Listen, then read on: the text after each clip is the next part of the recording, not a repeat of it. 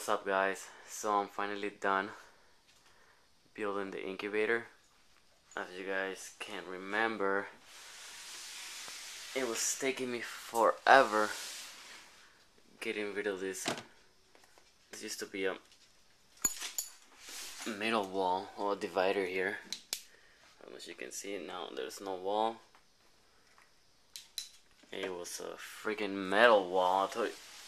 At first I thought it was plastic, so it obviously took me forever to cut it and get it out, but I'm finally done, and it's a good size.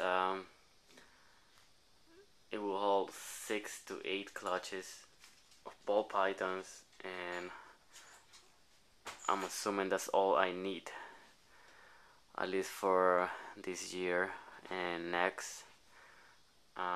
This coming season I'm shooting for at least 5 or 6 ball python clutches, and hopefully I'll get to fill up those tubs. Let me get some more lighting. I got a mini fan in there.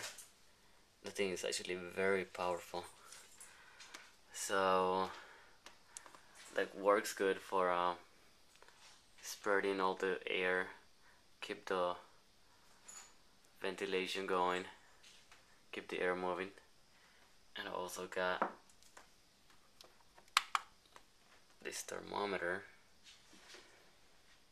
that also has a receiver. It's right there on this side. I just want to make sure both sides are good, having the same temperature.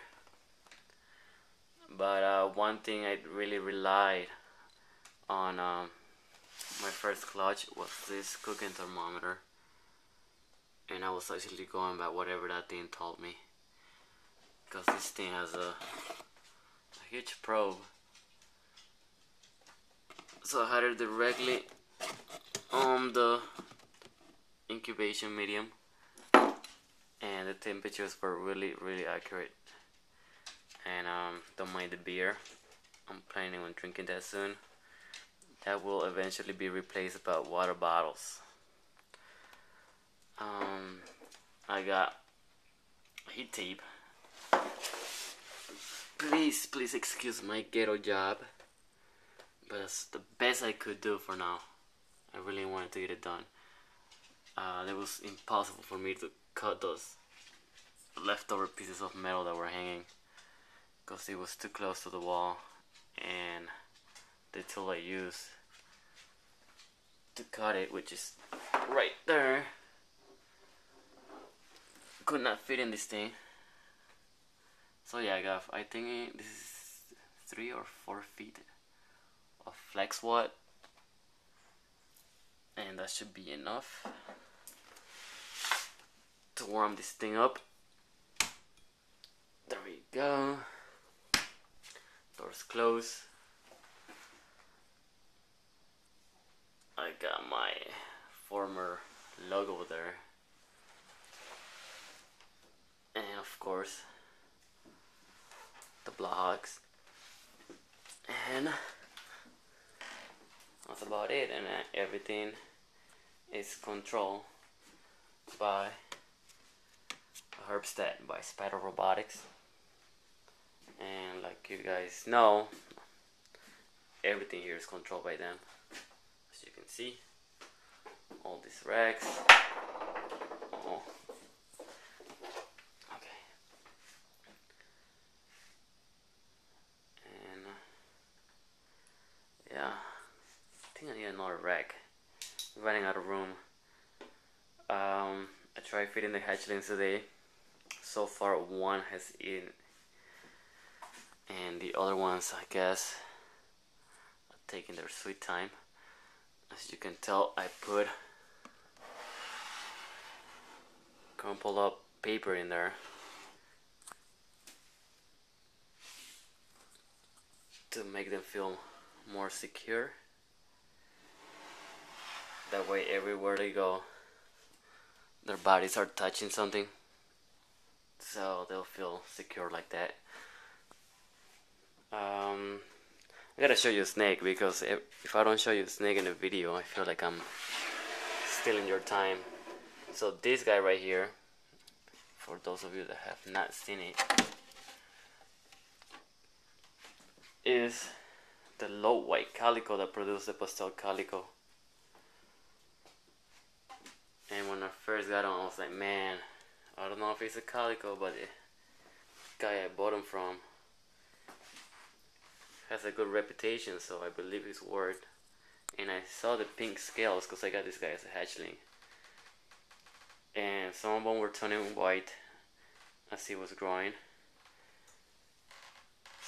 And he's actually getting more white scales on him on the sides. But I'm happy that he produced a really beautiful girl, Pastel Calico. You guys saw her in the last video.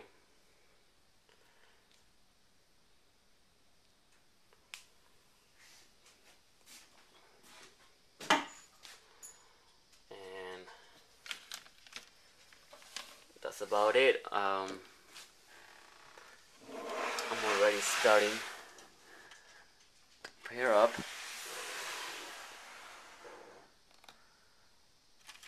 I have the albino. I haven't showed this guy in a while. I have the albino and the 100% ahead albino. Hopefully they get a little freaky and start mating.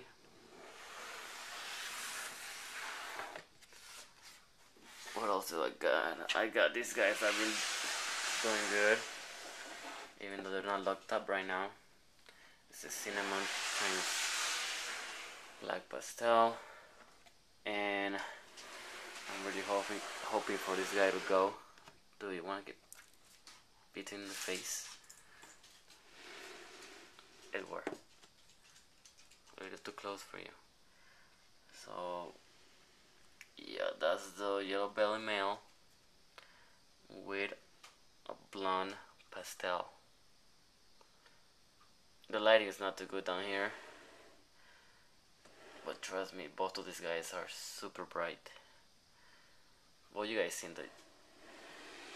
them before in other videos. And that is it. See you guys until next time.